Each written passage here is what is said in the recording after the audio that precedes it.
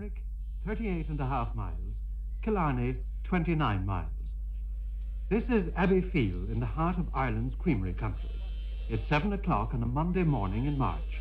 The calf market is on and business has been brisk. By 8 o'clock, upwards of 300 calves have been sold.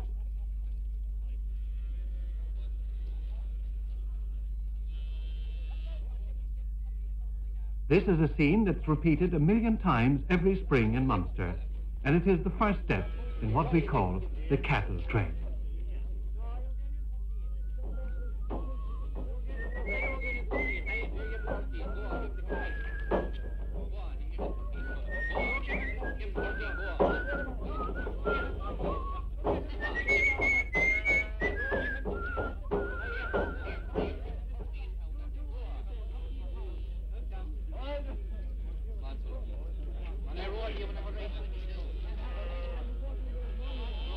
In Ireland, calves have been bought and sold in markets like this for hundreds of years.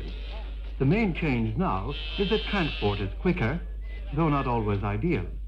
But at least the baby animals spend less time travelling with its inevitable risks.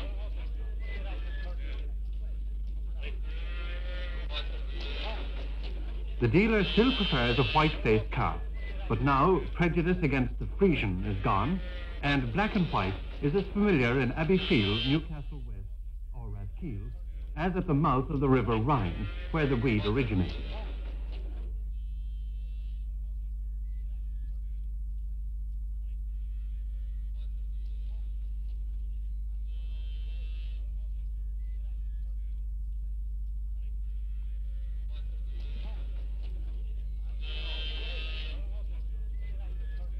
Even though prices are well down on last year, the calf is still an important part of the dairy farmer's income. Here also many are bought by dealers, and once again they travel, to be reared far from where they were born. Once it's sold, a farmer knows little about what happens to his calf. I sell the calf for Ben and Matt, and to a dealer, and the dealer carried him up the country, and I couldn't tell you what happened to me after.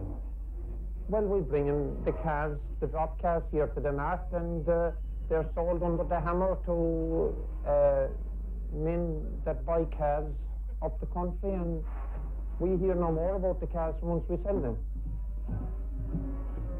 We would like to hear more about them, because anybody that has a good breed of stuff, the same man would come back again if we could contact them, but we don't know where they go to.